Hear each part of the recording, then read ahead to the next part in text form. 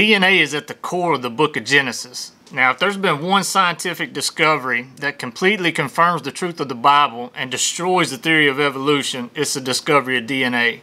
The fact that digital code is the foundation of all living things on Earth.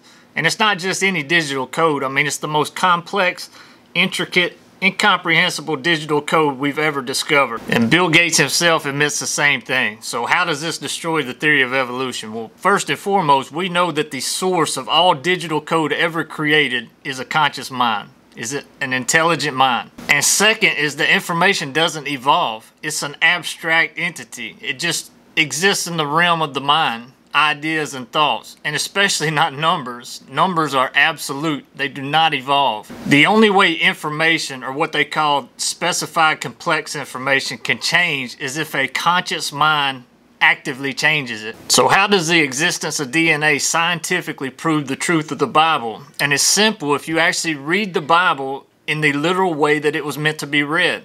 And God literally spoke creation into existence.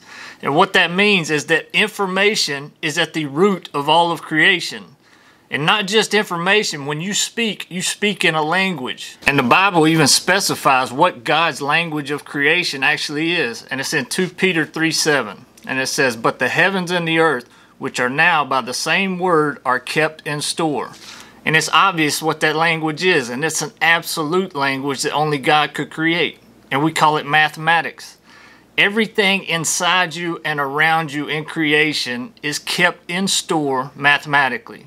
Whether it's your blood count, whether it's your heart rate, whether it's the signs and seasons, or time itself. Everything is dictated and kept in store mathematically. And it's hilarious to watch all these brilliant scientists be completely baffled as to why the cosmos are run mathematically. It's like watching a dog chase its tail. And the only reason that happens is because they've dogmatically excluded the only scientifically proven and plausible explanation for it in the first place. But knowing that the Bible is literally true will do nothing whatsoever for you. I mean, Satan knows that the Bible is literally true from beginning to end. There's a reason that Jesus Christ said, "I am the way, the truth, and the life. No one comes to the Father except by me." Jesus Christ will not force anybody to accept him on this side of eternity. But if you don't, on the other side of eternity, he won't accept you either. And I don't want that to happen to anybody. If you humbly ask him into your heart and into your life, he will respond.